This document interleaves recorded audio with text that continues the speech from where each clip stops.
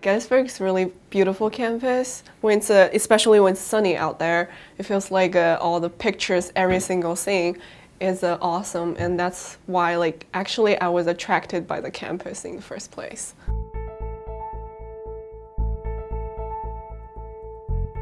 I can study abroad, and I have all the opportunities that they have actually good leadership programs. I actually double majoring in math and philosophy. Yeah, because I feel like this is a liberal art college, I should take advantage of it. So instead of just focus on the math science part, I should take some more social science, that kind of stuff.